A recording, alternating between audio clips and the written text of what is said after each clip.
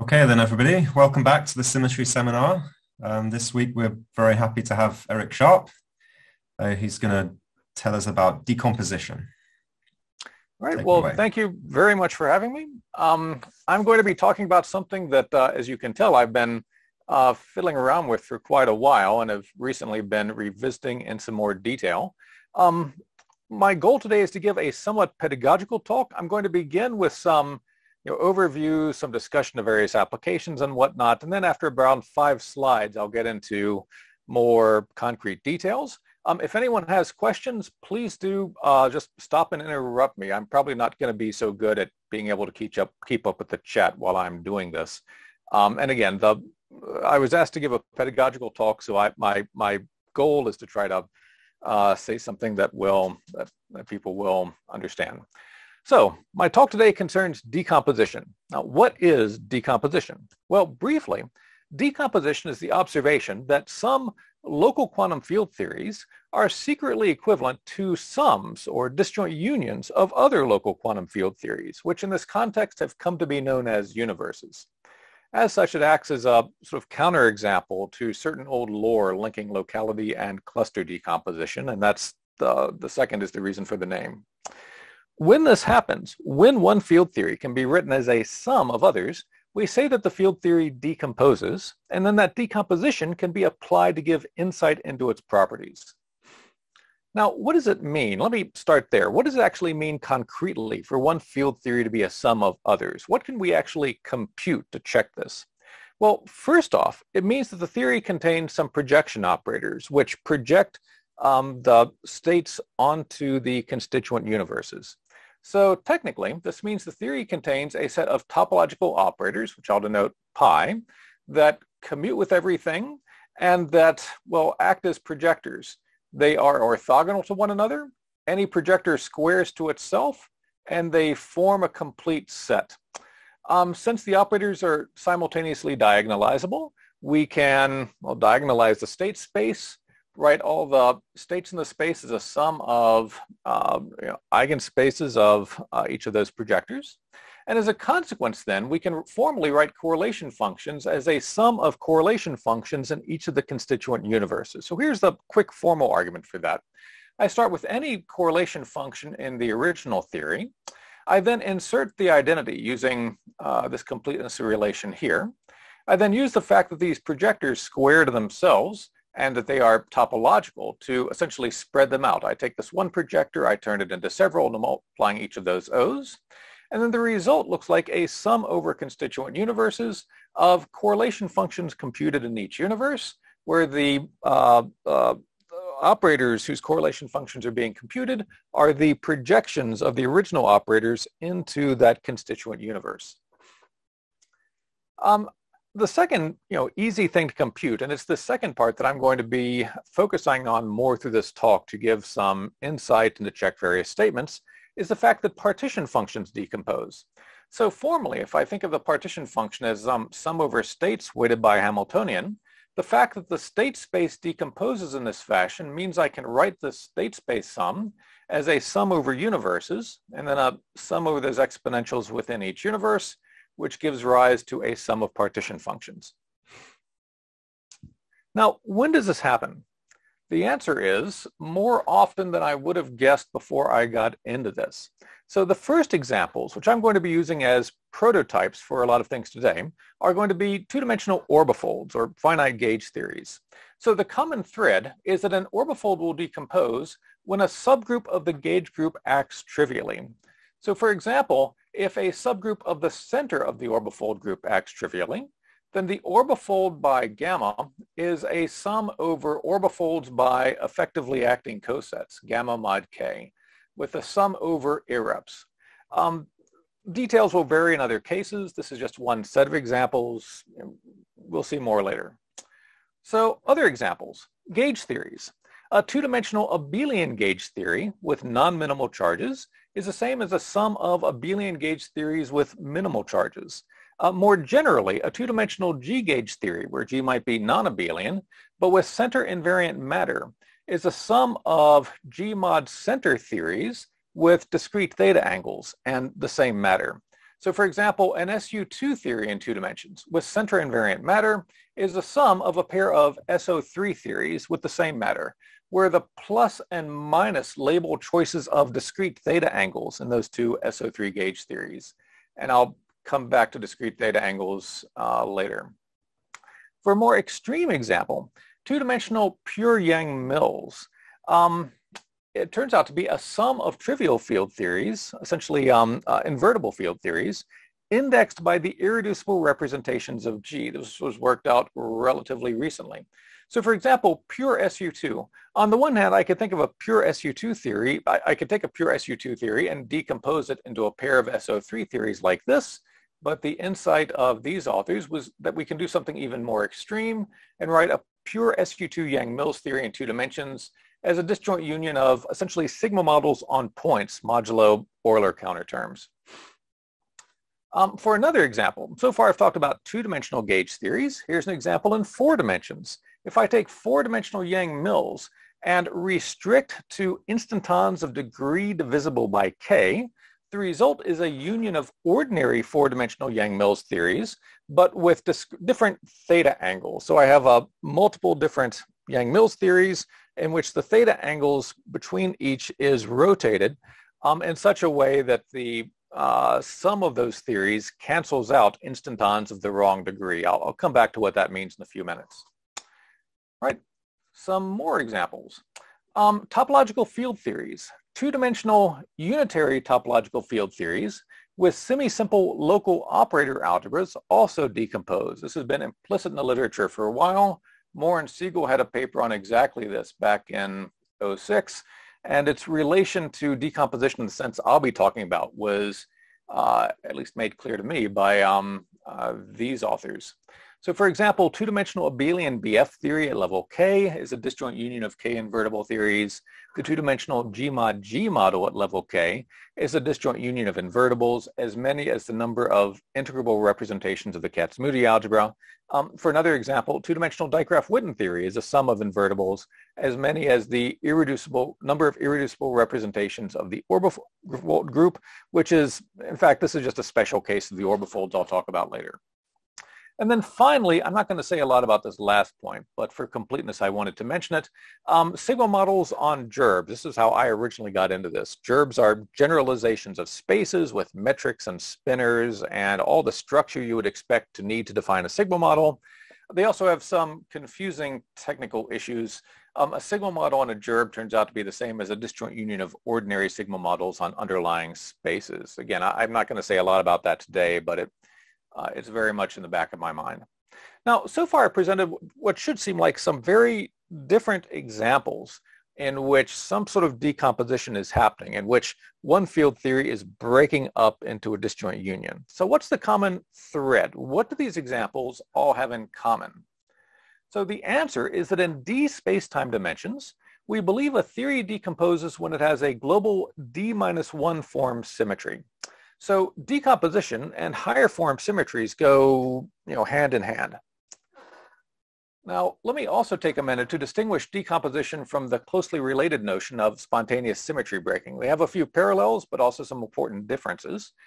When I think about supersymmetry breaking and superselection sectors in particular, I think of superselection sectors as being something that's only genuinely disjoint deep in the infrared or in infinite volume limits.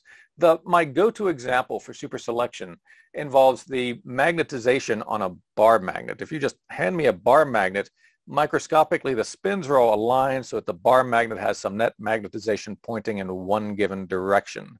Now, there's nothing in nature that says the bar magnet has to point in, the magnetization has to point in that direction. It could in principle point in other directions. If I take that magnet and heat it up enough, the spins will randomize, and then if it cools back down, indeed, they may all align in a different direction. So the choices of magnetization at low energies form, to my mind, a nice example of a superselection sector. They're only genuinely disjoint deep in the infrared. There's only one overall quantum field theory. By contrast, in a decomposition, the different universes are disjoint at all energy scales. The idea really is to have multiple different quantum field theories in a decomposition. Now, if I've been doing Eric, my could I job, ask a question? So, please do. In the connection to the D-1 form symmetries, is the idea that these are exactly the symmetries where you have that are generated by topological local operators? Yes. And Yes. Yes. you should think about each of those other kind of non-identity topological operators like the identity of another universe. Yes. Is that yes. right? And then the projectors are built as linear combinations of those topological local operators. That's definitely part of this story. And we'll see concrete examples of that later. But yeah, you're definitely right on. Okay. All right.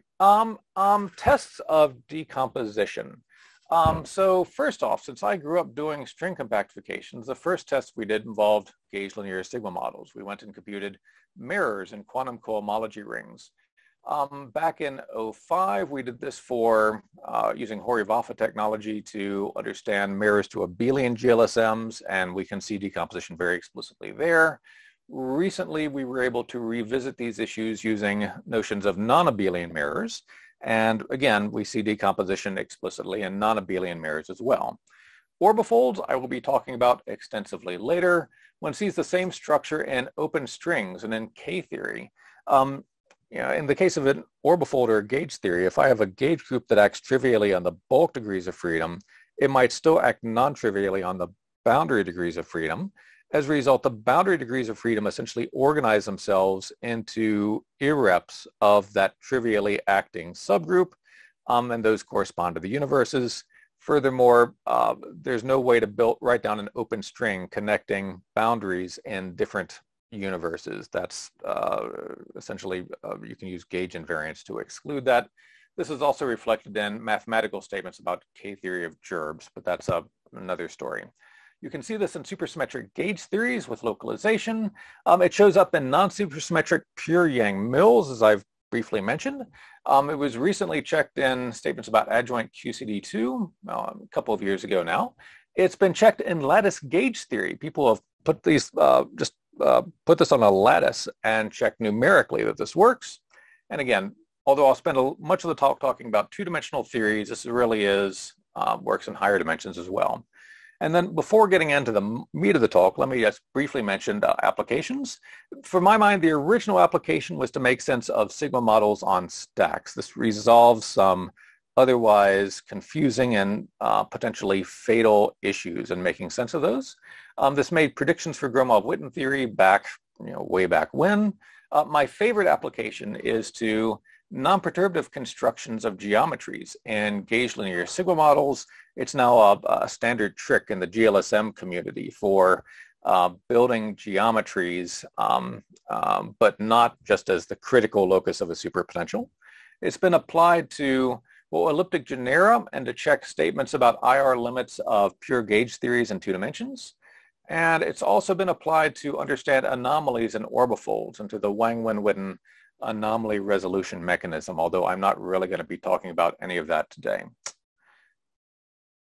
Okay, so in D space-time dimensions, we believe a theory decomposes when it has a global D-1 form symmetry.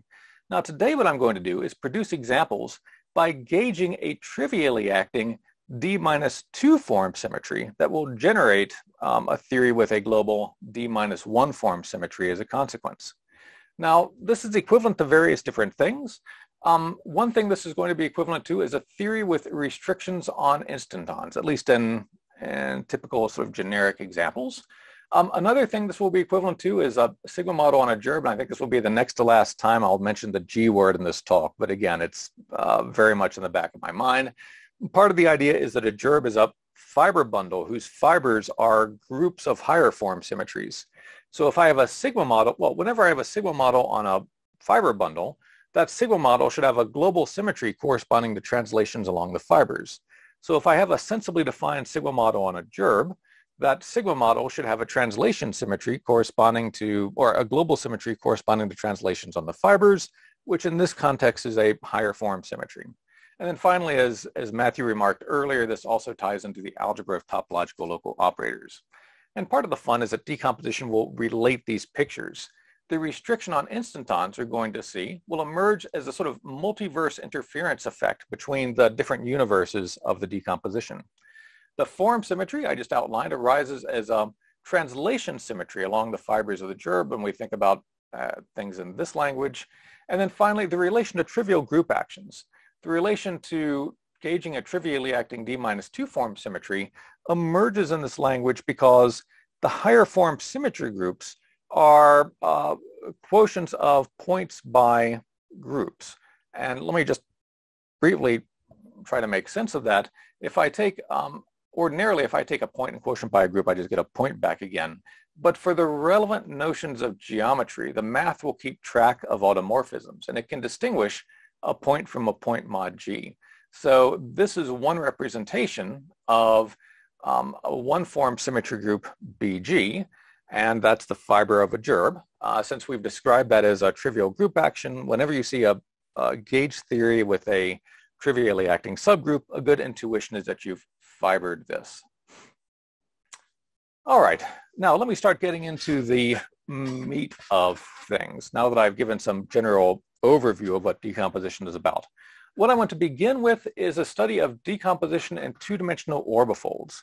And then after that, which will take up the majority of the time I have today, I'll outline analogs in three-dimensional orbifolds and three-dimensional Chern-Simons.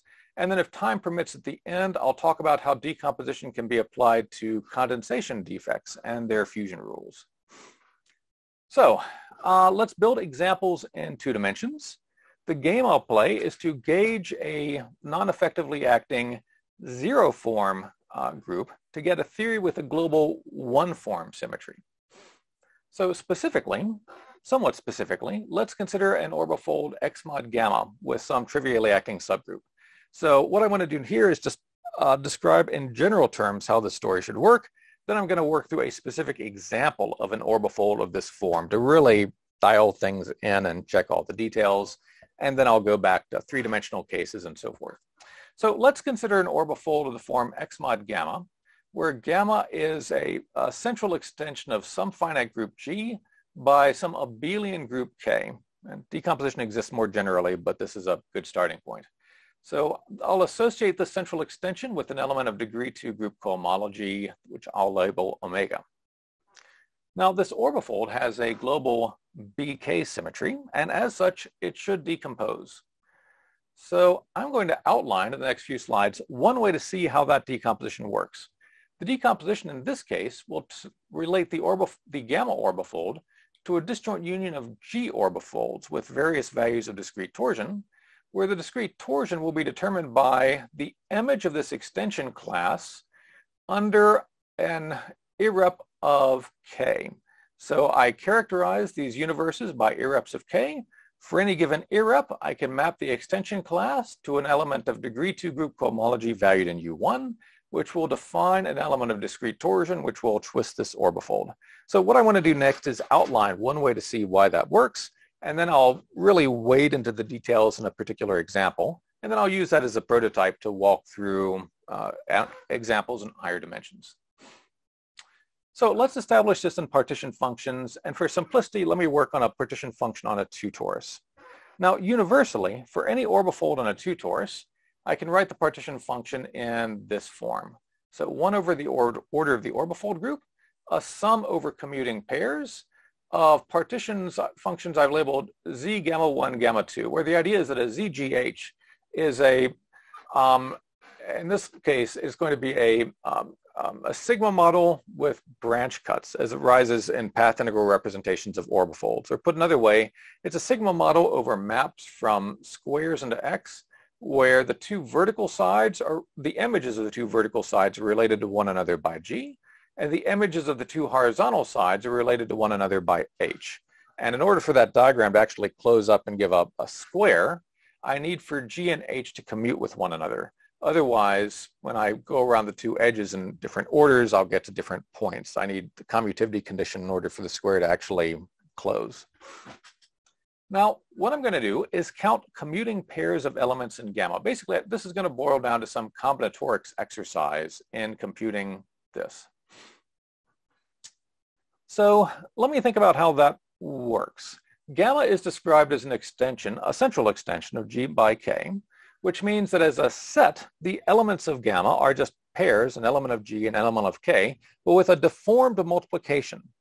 So I can think of any little gamma inside gamma as a pair, G and K, where the multiplication is of this form. I just multiply the group elements G1 and G2 in the ordinary fashion, and then the product of the Ks is deformed by the image of this cocycle omega. So then in that language, if I demand that gamma 1 and gamma 2 commute with one another, well, just looking at this product, the only way gamma 1 and gamma 2 can commute with one another is if G1 and G2 commute. And since K is abelian, commutivity of those two factors is automatic, but I also need this cocycle to be symmetric. I need omega of G1, G2 to be the same as omega of G2, G1. So those are the two conditions. I've translated commutivity of pairs in gamma to this pair of conditions on elements of G. So just in passing, let me mention, this is a first example of a restriction on non-perturbative sectors. If I want to think about this gamma orbifold as being something like a G orbifold, then, well, to some extent we can. We do get pairs of elements G. The elements of K are going to act trivially on X. So this is sort of like a G orbifold. However, the only elements of G that are allowed are pairs such that this condition holds. Now, if I go back to the computation of the partition function, on a two-torus, that gamma orbifold partition function always universally has this form. So now what I'm going to do is write this as a G orbifold. I get a factor of K squared because the elements of K act trivially. So I can just factor them out of the counting. They contribute an overall factor of K squared. And then I need to restrict to not just commuting pairs of elements of G, but commuting pairs of elements such that this condition holds. So formally, I'm going to insert a delta function inside that partition function. Now, to do that, let me give you an expression for that delta function. I can express this as a sum over irreps of K of, well, basically the image of this ratio under rho. So if that ratio is different from 1, this is going to amount to a sum over roots of unity, and that sum will vanish. If that ratio equals 1, then the sum by itself will just give me copies of 1 as many as irreps. Dividing by this will turn that into a 1. So in particular now, if I take this expression for that delta function and insert it back into this expression for the partition function, what we quickly find is an expression of this form. At least at the level of the two-torus partition function, we can write the two-torus partition function of the gamma orbifold as a sum of partition functions of G orbifolds, but with these phase factors. And these phase factors are precisely discrete torsions on each of the constituent G orbifolds. So what I've done is to take this gamma orbifold partition function and turn it into a sum of G orbifold partition functions, but with sort of rotating values of discrete torsion. So in particular, adding the different universes of the decomposition together is having the effect of projecting out some of the non-perturbative sectors, specifically non-perturbative sectors in which this ratio of cocycles is different from 1. So far, I've demonstrated that at least at the level of two-torus partition functions, this gamma orbifold is the same as a disjoint union of G orbifolds with various values of discrete torsion. Now, the same thing can be done at any genus, and for local operators, there are all kinds of tests one can do. This is just sort of one prototypical computation to demonstrate part of the idea behind what's going on in a decomposition. Now, to try to make this a little bit more clear, let me take the time to walk through the details a bit more in a particular example. That is my go-to example for these things. Let's consider the example of a D4 orbifold. So by D4, I mean the 8-element dihedral group, which has center Z mod 2. So I'll take the Z2 center to act trivially on X. Because I'm gauging a group with a trivially acting Z2, this has a one-form symmetry, namely a BZ2 one-form symmetry. Furthermore, if I quotient D4 by Z2, I get Z2 cross Z2. D4 is a central extension of Z2 cross Z2 by Z2. It's essentially a finite Heisenberg group, I believe. So this is going to be closely related to a Z2 cross Z2 orbifold.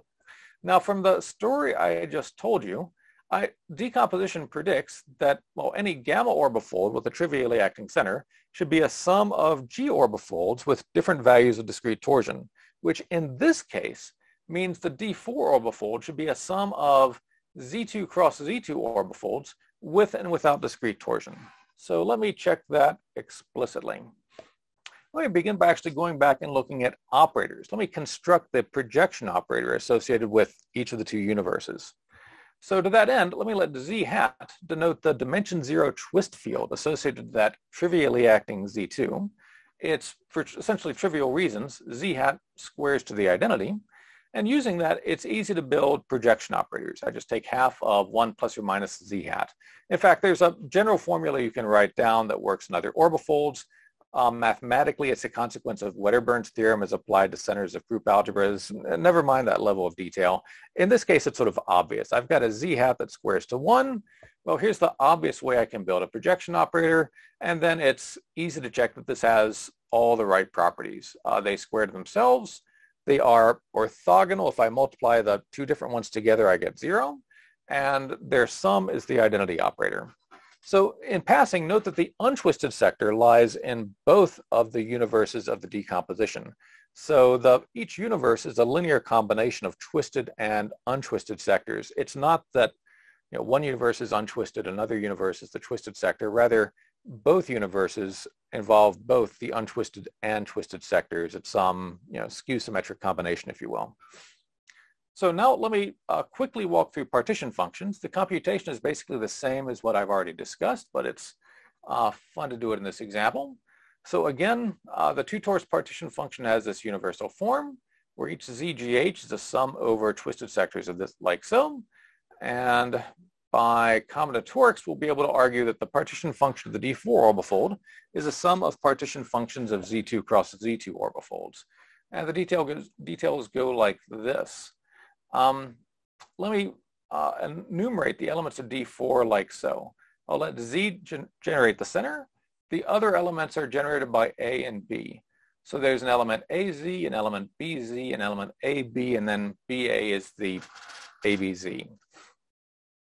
So since Z acts trivially, each of these twisted sectors is symmetric under multiplication by that trivially acting central Z.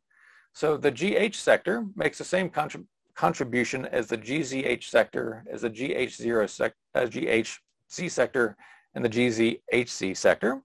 Furthermore, each of these sectors I can think of as essentially a D4 bundle, and the way I can get from this D4 bundle to this D4 bundle is by tensoring in a Z2 bundle, like so.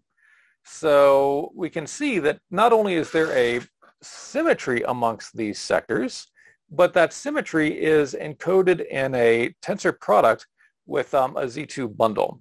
So this is how I tend to think about the BZ2 one-form symmetry in this context. For me, the BZ2 one-form symmetry, well here, or a BG symmetry more generally, is a symmetry generated by, well, in two dimensions, tensoring in your gauge bundle, tensoring a G bundle into your gauge bundle.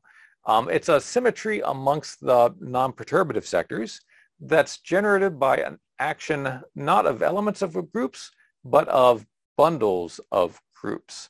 And here I'm getting moving from one non-perturbative sector to another non-perturbative sector by tensoring in a principal Z2 bundle into a D4 bundle. So each D4 sector that appears is the same as a Z2 cross Z2 sector.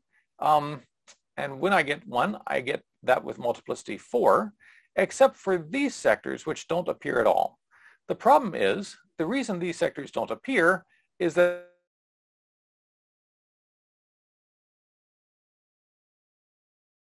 okay, so you got stuck. Eric? That I cannot lift these group elements. Eric, you Sorry, got, Zachary, you had a question? No, I think your internet got stuck, so we didn't hear the last minute. Let me turn off my video then. That should help. Hang on a second. It was okay so far. It was just like the last couple minutes, like 1 minute. Okay, let me, I think the last slide, Yeah, that's just that. You probably heard all about that. We got all this, and then I think when you change the next line, it's will stop. Got it. Okay, let me just start over here. Right, so I'm going to list the elements of D4 like this. Z generates the center, A and B generate the rest. So the other elements are just products. There's an AZ, a BZ, an AB, and then if I multiply A and B in the opposite order, I don't quite get AB back again, but something differing by an element of Z, or differing by Z. Each D4 sector that appears is the same as a D4 mod Z2 sector, since the Z2 acts trivially. Since I can multiply a Z2 into either the G or the H, that means each Z2 cross Z2 sector that appears will appear with multiplicity 4, because whenever one of these appears, I can multiply in a Z on either side to get another one. However, some Z2 cross Z2 sectors don't appear. So for example, this sector here, A bar is meant to be the image in Z2 cross Z2 of A inside D4, and similarly with B bar. So to get this Z2 cross Z2 sector, I would need a pair of elements in D4 that commute with one another and project down to A bar, B bar. But if I look here at the multiplication table, A and B don't commute with one another inside D4, and there's no way I can multiply in elements of the center to change that. So I cannot build these particular sectors inside the Z2 cross Z2 orbifold. This is, again, a restriction on non-perturbative sectors. Let me just briefly pause to emphasize for this crowd, I think this is redundant, but I think for the first decade I was giving talks on this. This was the most frequently asked question I got. I want to emphasize that this means the D4 orbifold really is a different theory than the Z2 cross Z2 orbifold. So nowadays I can point to these and say, okay, the D4 orbifold has a one-form symmetry. The Z2 cross Z2 doesn't. Since the symmetries are different, they have to be different theories. But for whatever reason, I think for the first 10 years I was giving talks on this, this is the point that so many people got hung up on. It's the Z2 doesn't do anything. How can there be a difference? So, just with that in mind, forgive me if I emphasize that physics knows when we gauge even a trivially acting group. All right, now I can just rearrange the partition functions in the same way I did before. Given any one partition function, I can multiply in elements of discrete torsion to get another partition function for another consistent theory. In this case, in this Z2 cross Z2 orbifold, discrete torsion has two possible values. Degree 2 group cohomology for Z2 cross Z2 is just Z2. And the non-trivial element of discrete torsion, its action is to multiply these sectors by a sign. But these are the same sectors that were omitted up here. These are the sectors that got subtracted out. So as a result, I can take that D4 orbifold partition function and write it as a sum of partition functions for a pair of Z2 cross Z2 orbifolds, one with discrete torsion and one without. And just in passing, let me emphasize this means that adding the universe together projects out some of the sectors. It projects out these particular sectors. So this is the interference effect I was alluding to earlier. And finally, this matches the overall prediction of decomposition. We see that the D4 orbifold, at least that the partition function of the D4 orbifold matches that of a pair of Z2 cross Z2 orbifolds, which is consistent with this claim. And just for completeness, here I've just described partition functions on 2 tori. You can do the same thing at higher genus. The combinatorics is gross, so I'm not going to try to do it in a talk, but you can read about it.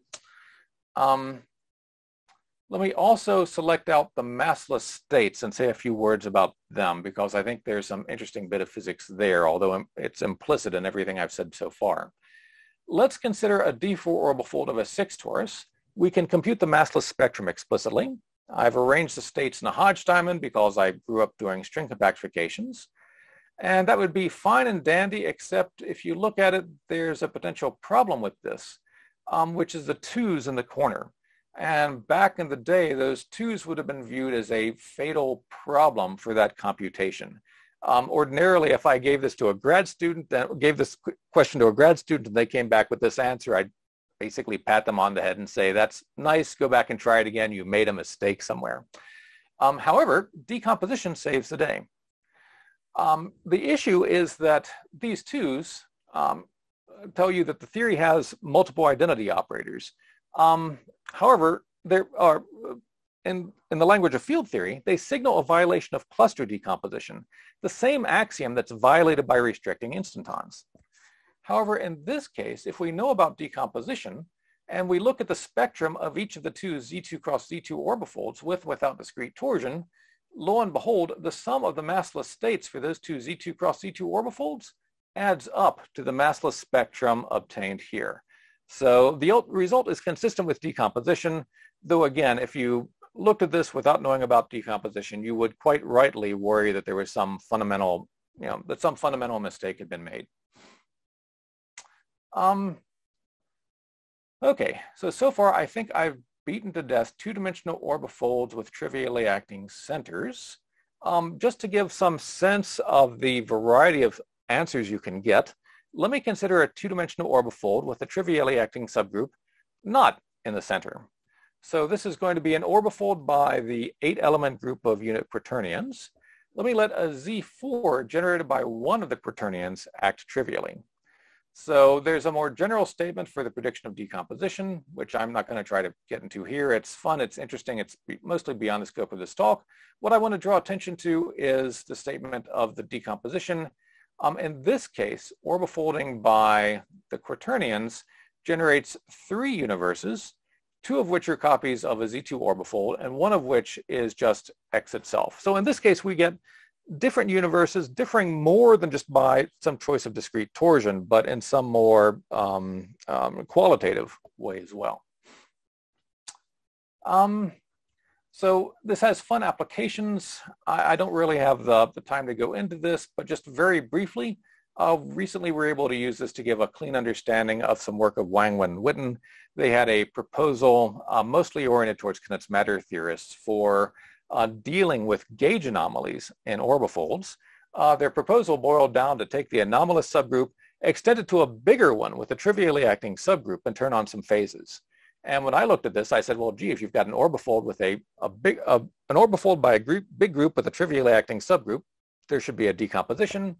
The phases they add complicate things, but the short answer is the Wang, Wen, Witten procedure generates copies of orbifolds in which one orbifolds by explicitly anomaly-free subgroups, which is how I understand Wang, Wen, Witten. I just use decomposition to rewrite their result in this form, and then the fact that it fixes anomalies becomes blatantly obvious.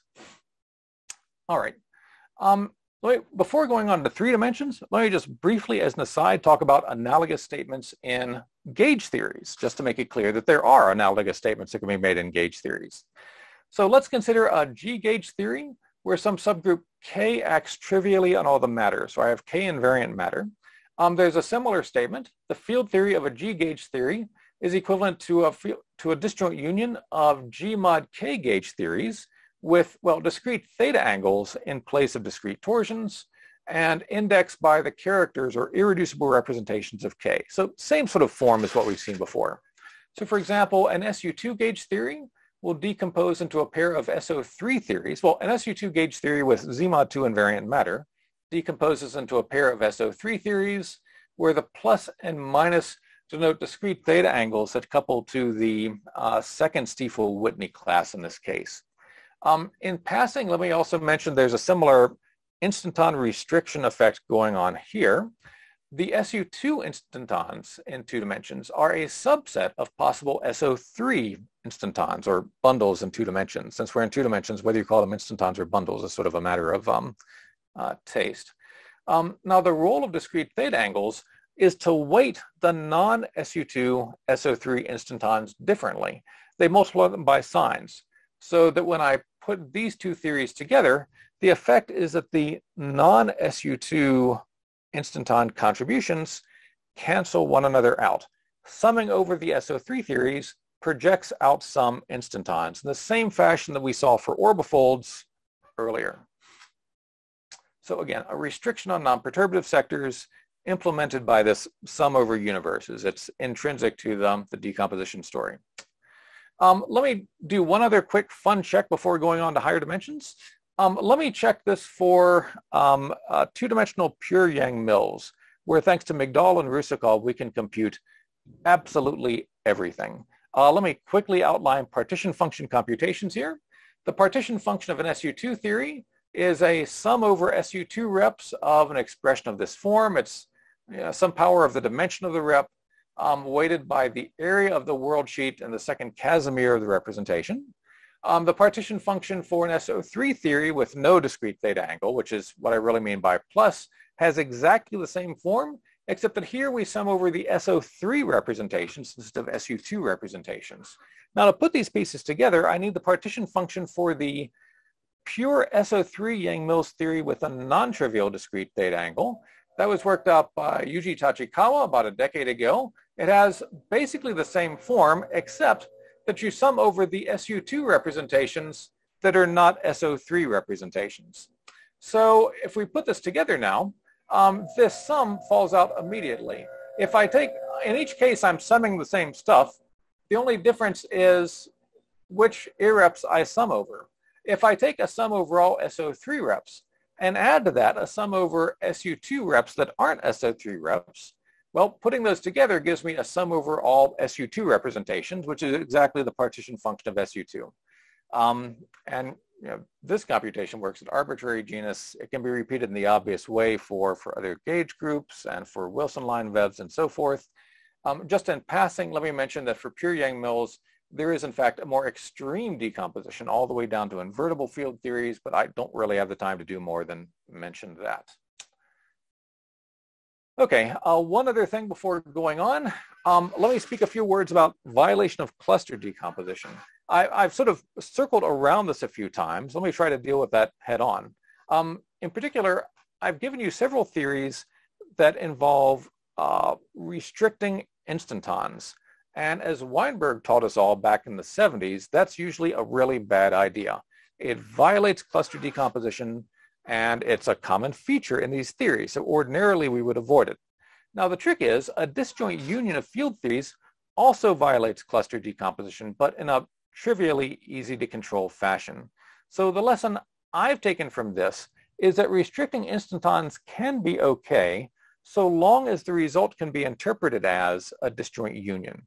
If it's not a disjoint union, you're on your own. I have no idea what's going on. But in the special case it's a disjoint union, then it's fine. Okay, so now I've talked about two-dimensional cases. In the time remaining, I want to try to briefly talk about higher dimensional cases where there's an analogous story. It's going to follow exactly the same pattern. So here I can be considerably more brief. So let's do 3 dimensions next. I want to build an example of a 3D theory that decomposes. For that to happen, I need the 3D theory to have a global 2-form symmetry. The way I'm going to arrange for that is by gauging a trivially acting 1-form symmetry, which will mean, for example, that line operators have no braiding. So let's consider an orbifold in 3 dimensions by a 2 group rather than an ordinary group. So gamma is going to be an extension of an ordinary finite group by a BK, a 1-form symmetry group, where K is both finite and abelian. Now, since the BK is, I will assume BK acts trivially, so this theory should have a global 2-form symmetry and decompose. And I'm going to outline a justification for this using the same sorts of ideas as appeared earlier. So projectors can be constructed from monopole operators associated to that BK. The monopole operator, any given monopole operator will generate a K-gerb on a 2-sphere surrounding the location of that, surrounding its location. So for example, if K is the cyclic group of order K, then since Z mod K gerbs on a 2-sphere have 1 generator, there is 1 generating monopole operator, which I will call Z hat, whose kth power is the identity, and then it's quick and easy to build projection operators of this form, and you can check that these have all the same properties I've discussed earlier. Next, let me talk about partition functions in order to justify the following claimed decomposition. I claim that the gamma orbifold of X will decompose into a bunch of G orbifolds, as many as irreducible representations of K, where the G orbifolds are now twisted by a 3-dimensional analog of discrete torsion. So same pattern as in 2 dimensions. The details are just a shade more complicated. So let's compute partition functions. In principle, the path integral for that orbifold x mod. Yes. Could you go back to the previous slide a second? So, sure. Or maybe the one with the monopoles. Could there. The question is, could you say a bit more explicitly what it means to have a monopole for the one-form symmetry? Maybe in terms of like the two-form connection or something, or right. So or the curvature or the three-form, the background for the symmetry. Right. So I think part of what's going to be confusing here is that these are just the closest analog of these in 2 dimensions are twist fields for trivially acting group elements. So which I suspect may be the root of the confusion. Let me run with that for just a second. So in 2 dimensions, let me go back to 2D and then I'll talk about 3D. In 2D, if I have a twist field for a trivially acting group element, that also can be a bit difficult to wrap one's head around, because ordinarily a twist field generates a branch cut, which gives fields monodromies if they walk through. If the group element is acting trivially, then the twist field, formally generates a branch cut, but the branch cut isn't really doing anything. It's a completely trivially, it's an invisible branch cut, if you will. Mm-hmm. So in 3 dimensions, if I have a monopole operator for a trivially acting group element, then in principle, it's going to generate a k-gerb on a surrounding 2-sphere. Analogously, in 2 dimensions, a twist field will generate a bundle on a circle surrounding the insertion of the twist field. So in 3 dimensions, a monopole operator will generate a gerb on a 2-sphere surrounding the location of the monopole operator. In this case, just as in 2 dimensions, the fact that the group element acts trivially,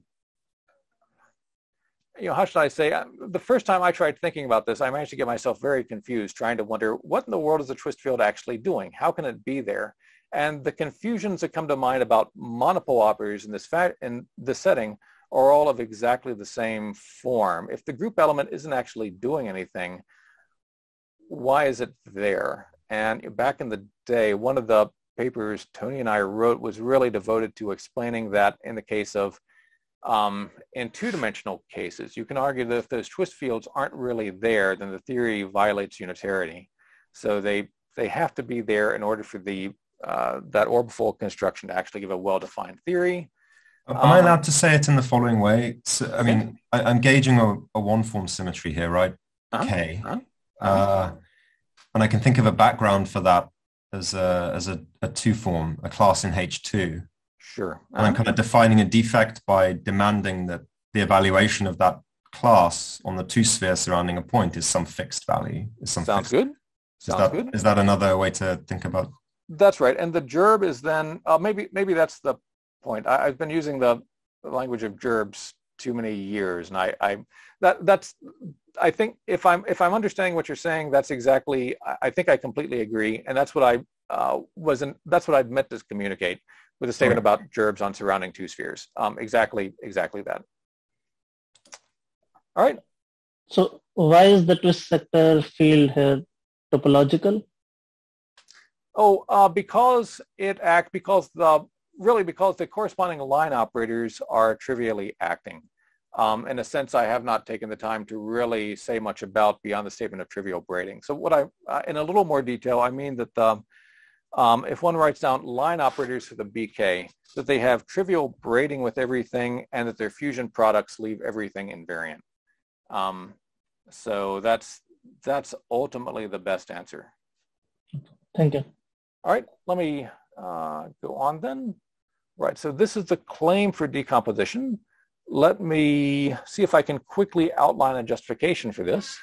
So the path integral for this orbifold has sort of morally 2 pieces. There'll be principal 2-group bundles over a 3-manifold, and then for each of those bundles, I'll have a map from that bundle into the target space, just like an ordinary orbifold.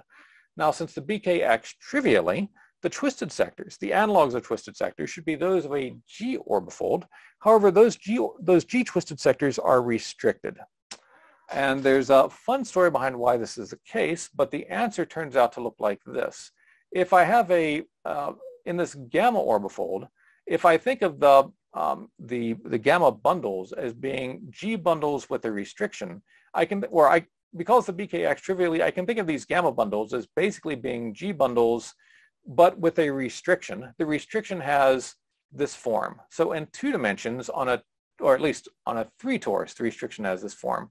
So in 2 dimensions, the restriction we saw was that omega G1, G2 has to be equal to omega G2, G1, that the order of the omegas doesn't matter.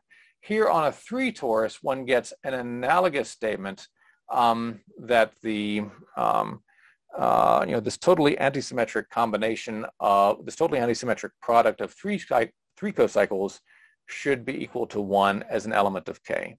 So if anyone's curious, later I can give you a couple of ways of thinking about this. But for the moment, just for sake of time, let me just take this as a given. Just as in 2 dimensions, we can think about gamma bundles as special G bundles. Here, the condition we needed for a G bundle to arise from a gamma bundle has this form. As before, we can implement this restriction by inserting a delta function into the partition function. And then when we do so, the partition function on a 3 torus ends up having this sort of form. So there's some numerical factors. There's a sum over, k-gerbs in principle. There's a sum over commuting triples of group elements, since we're on a 3 torus. And then we've got this delta function.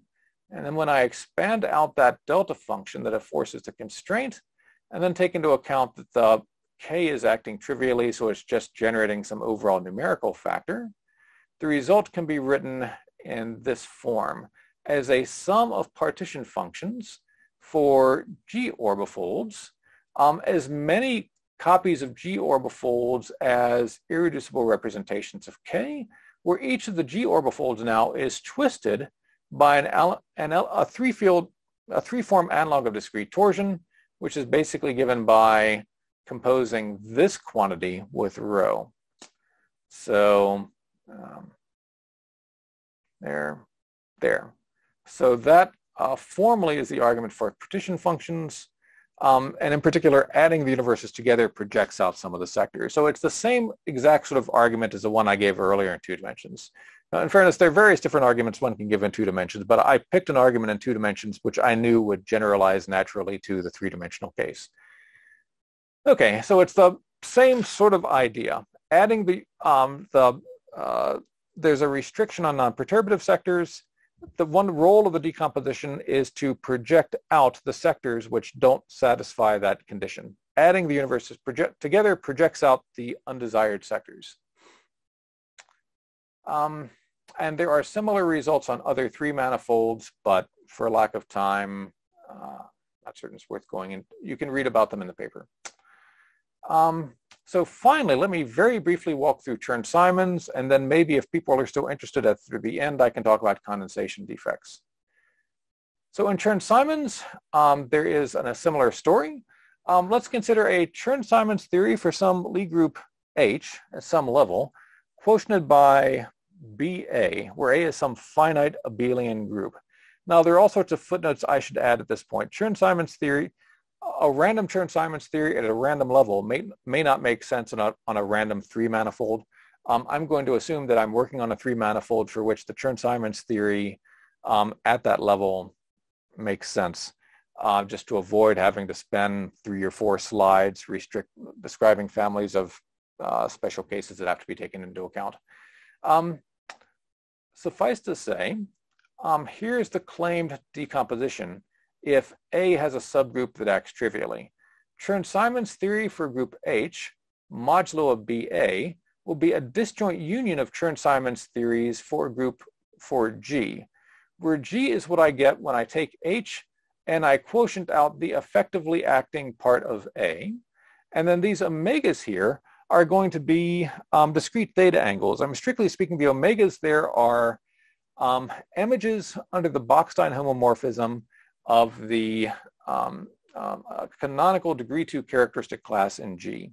So these will be discrete theta angles coupling to Bachstein images, of degree 2 characteristic classes. And the Bachstein map is what bumps it up to a degree 3 cohomology class. So this is the form of the statement. It can be justified in much the same fashion as before. Let me just give a couple of quick examples. Let's do something, a standard result in the literature, and view it as a special case of this. Let's take an SU2 Chern-Simons theory and quotient out by the BZ2 corresponding to the center. So here, there's no trivially acting part. The Z2 corresponding to the center does not act trivially. So there's no trivially acting piece.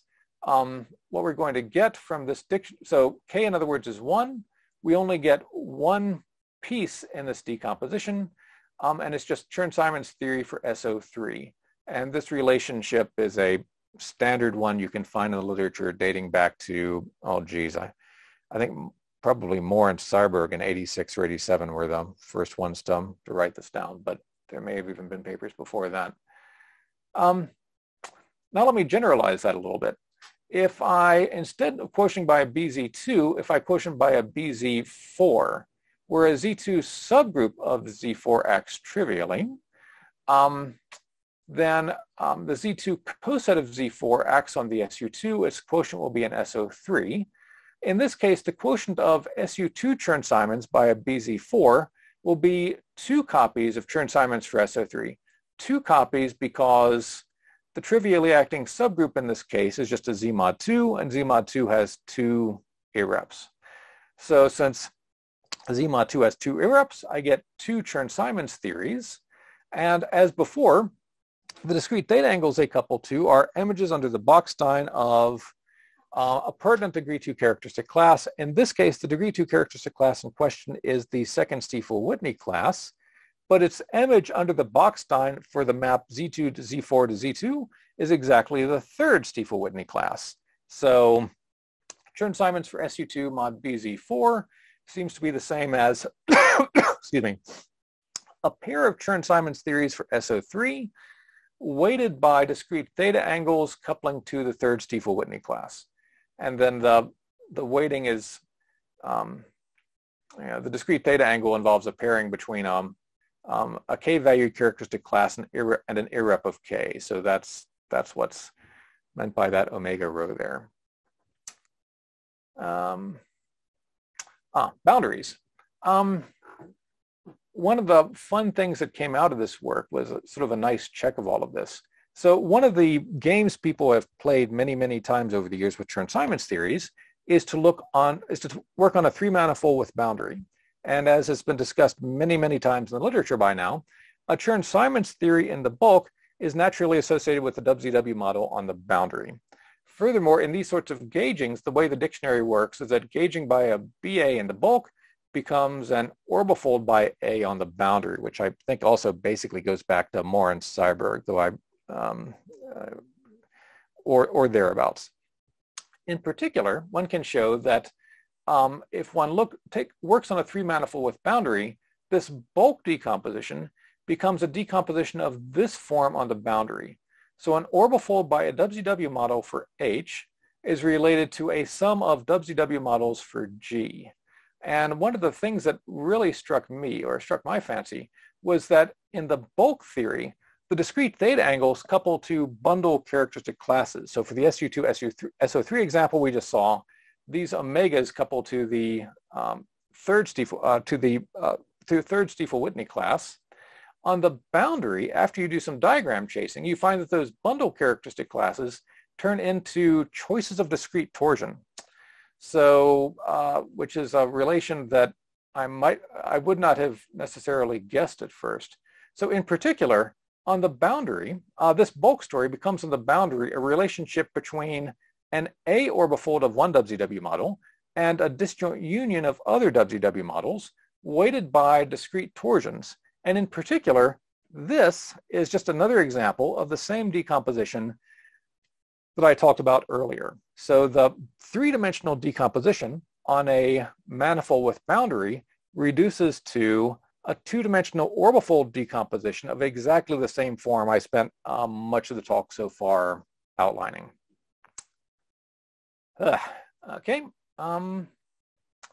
Right. So there's one last thing I'm hoping to run by this audience on condensation defects. It'll take maybe another 5 minutes, but I'm already about 3 or 4 minutes over. So let me ask. It's okay. Okay. Go ahead. All right. Thank you very much. This will be fun. So this last bit on condensation defects is still in progress, but it's fun.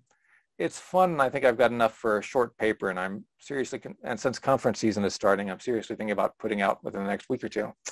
So condensation defects. Here's what I understand about condensation defects. Let me work in a three-dimensional, let me work in 3 dimensions. Suppose I have a theory with a global one-form symmetry. Now in 3D, there's no decomposition I get from that. I need a 2-form symmetry if I want the theory to decompose.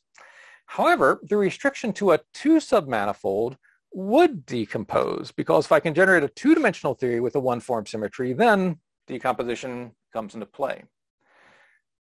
Now to get a condensation defect, what I do, or one way to get a condensation defect, is to start in 3 dimensions, pick some 2-dimensional submanifold, and then gauge the 1-form symmetry along that 2-dimensional submanifold. This produces a condensation defect, but at the same time, this also selects out a universe from the decomposition of the restriction. Which universe you get depends upon a theta angle. To uniquely specify the gauging of a 1-form symmetry, I need to specify a theta angle. Different choices of theta angles will select out different universes, but that's the game we can play. So in particular, this allows us to apply decomposition to understand, well, not all condensation defects, but at least some condensation defects. Condensation defects with the property that that they live on a d-dimensional space, and that the higher symmetry being gauged looks like a d-1 form symmetry along that particular space. So let me quickly outline some examples. Actually, before I do the examples, let me just very quickly outline a few details in orbifolds. So let's consider a 3D orbifold where this is an ordinary group, not a 2 group. And let's assume that some subgroup acts trivially. So the theory has a BK symmetry. If we restrict the theory to a 2-dimensional submanifold, then formally at least, that restriction has a decomposition. And let's label the defects we would get from gauging that 1-form symmetry by SI sigma, where I indexes possible values of theta angles. So what does it actually mean? Well, here's the partition function. If I gauge a 1-form symmetry in a 2-dimensional orbifold, the partition function has this form. So buried in the middle here, what you can see what looks like the partition function for an ordinary orbifold, except that the twisted sectors are now twisted by the gerb. G and H don't quite have to commute one another anymore. They only have to commute up to an element of the, well, really the gerb characteristic class. And then outside of that, the path integral sums over gerbs, and this epsilon I is that theta angle I mentioned. Then in principle, we can compute a fusion rule. To do that, I need to join those defects by a sort of 3-dimensional Wilson membrane, just as if I were trying to compute an OPE between charged operators in ordinary field theory. So the computation one ends up looking something like this. In principle, you might have different gerbs on either of the 2 defects. You need to take into account overlaps and field redefinitions, so that pulls out an overall factor of, well, if the gerbs are each cyclic of order P and K respectively, then there'll be a gerbs worth of a cyclic group given by the GCDs worth of redundant information. The surviving gerb is given by the least common multiple of P and K. Then you do this orbifold partition function on each end, and you also do a path integral over, well, you're doing a path integral over that whole bulk 3-dimensional theory, but since this is lying on a box, and the box can be shrunk down to just 1 copy of sigma, really the contribution of the bulk is to generate isomorphism classes, or parallel transporters relating the bundle on one side to a bundle on the other side. So here are some quick examples. If I have a 3-dimensional Z2 Dijkgraaf-Witten theory, so this is a 3-dimensional orbifold of a point by Z2. This has a 1-form symmetry, so no decomposition in 3 dimensions, but the restriction to a 2-submanifold decomposes to 2 identical universes. I can then gauge a BZ2 along sigma, and if I turn on a theta angle, that will select out either of the universes.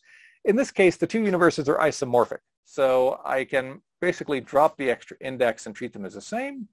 And then you can compute the fusion rule and show that the fusion product of those two condensation defects is, well, twice the fusion product as before. This is that factor of 2 is sometimes described in terms of a two-dimensional unitary TFT, but for reasons just discussed earlier, a two-dimensional unitary TFT with a semi-similar local operator algebra is equivalent to a disjoint union.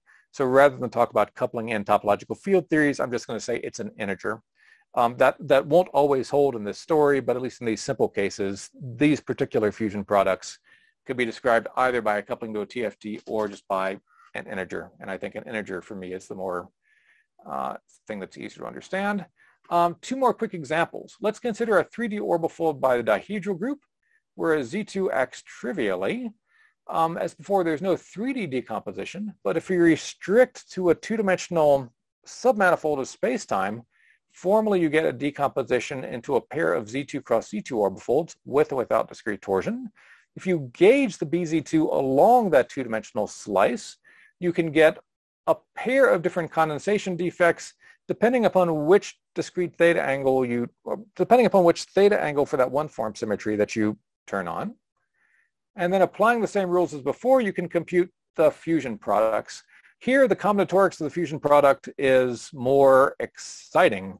It takes about a couple of pages in my notes just to list all the different games you can play, but the result sort of has the same form as before. The product of any of 2 condensation defects is twice a condensation defect again. The structure is a little bit more intricate, but in broad brushstrokes, it looks pretty much the same as the Z2 Dijkgraaf-Witten theory case. In each case, the fusion product of 2 defects is twice a defect. The difference is now that the defects are different, and so one needs to keep track of which defects are actually appearing.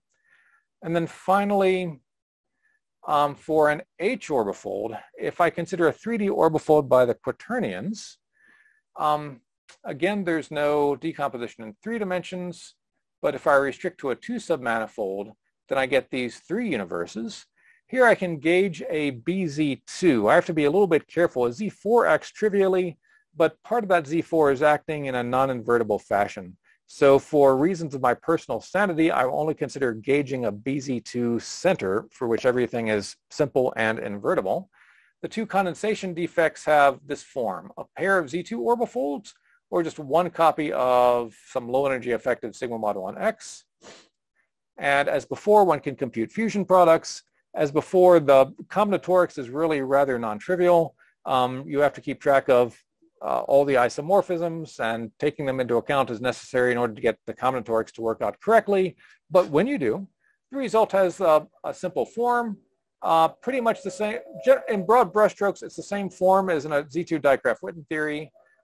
As before, one just needs to keep track of which defects it is that are appearing. So the structure is a bit more intricate than just for Z2 Dijkgraaf-Witten, but in broad brushstrokes, it certainly has the same form. Okay, and with that, I'm now 12 minutes over time, so I am going to stop and thank you all very much for patiently listening to my introduction to decomposition. So thanks again.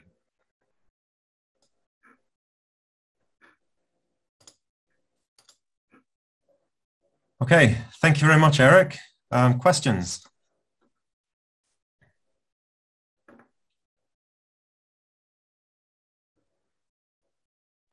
I have a question. Go for it. So, is there a notion of anomaly resolution for one form symmetry in 3D, which can be explained using this 3D decomposition? So Wang, Wen, and Witten actually do have such a notion. I don't understand how to understand it with decomposition. Formally, Wang, Wen, and Witten do have such an idea. I haven't figured out how to understand it with decomposition. It's one of the things that's been on my desk. It's one of the things that's on my desk. If you're curious about it, if you have some ideas, send me an email. Let's get in touch. I haven't quite seen how to make it work, but I've also had too many other things to do. So at some point, it sort of floated off the top of my to-do pile. But if you're interested in it, let's definitely talk. Thank you.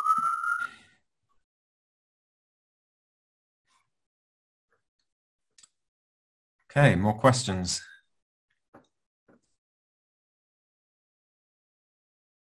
I've already had a few questions, so if well, we could stop the recording, and then if anyone would like to ask some more questions, if you're free to stay for a bit. Sure, I can stick around for a while.